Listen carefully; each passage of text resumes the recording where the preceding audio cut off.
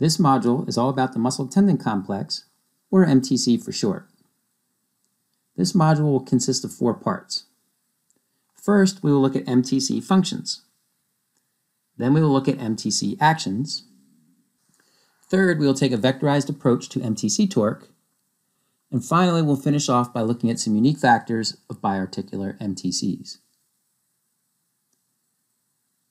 For MTC functions, we'll see how the muscle-tendon complex can operate as 4 different special purpose devices.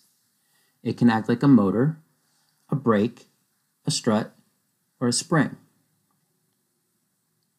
You may already be familiar with some of the MTC actions, and they are concentric, eccentric, isometric, and then the stretch shortening cycle. You'll see here with my mind map how I'm linking together the functions and the actions. And the MTC is acting like a motor during concentric actions. It's acting like a brake during eccentric actions. It's acting like a strut during isometric actions. And it's acting like a spring during the stretch shortening cycle. Next, rather than just looking at it purely anatomically, we are going to take a vectorized approach to MTC torque.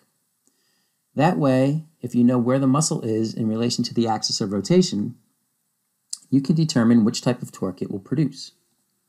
We will do this for the lower extremity, the trunk, and the upper extremity.